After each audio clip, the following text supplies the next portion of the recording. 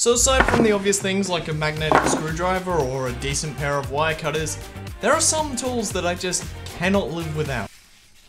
To start with, have you ever been playing a game on a super hot day and as a result your PC is basically cooking, but you can't be bothered with going into your BIOS and turning up the fan speeds to remedy it? Well, today's your lucky day because your motherboard or your laptop maker probably has a software that you can download to control not just your individual fans, but RGB lighting, CPU and RAM frequencies. They can even allow you to monitor important stats like the temperatures of things like your CPU, motherboard, and sometimes even your graphics card. And it's all from this one piece of software, which is way nicer than having to use a bunch of different programs to do each thing individually.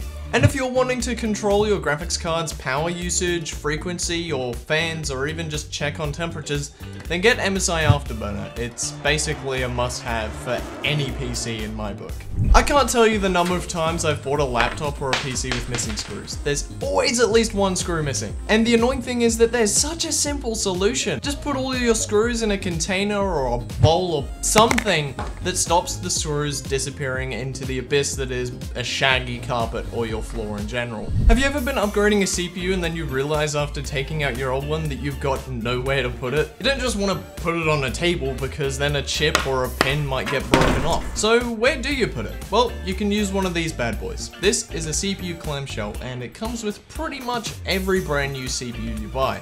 Along the lines of upgrades and better temperatures, if you've ever bought a stack of fans and gone to install them on your PC, you'll know that that process is long, tedious, and sometimes painful, which is why I bought this thing. It's more or less a low power drill and I bought it a couple years back for only about 30 bucks from Bunnings, and frankly, I haven't looked back. I've probably saved myself a good year's worth of screwing and unscrewing stuff, and I've probably also saved myself from getting major wrist pains from just the amount of fans I've had to uninstall or install over the years. So all around, it was just a great purchase for 30 bucks. The other great purchase I've made was this air duster called the Compure Cleaner. It's frankly just great for getting rid of a heap of dust quickly and easily, while saving hundreds of dollars by not having to buy compressed air cans. The brushes it came with have also held up really well after almost 2 years of use, which is pretty great.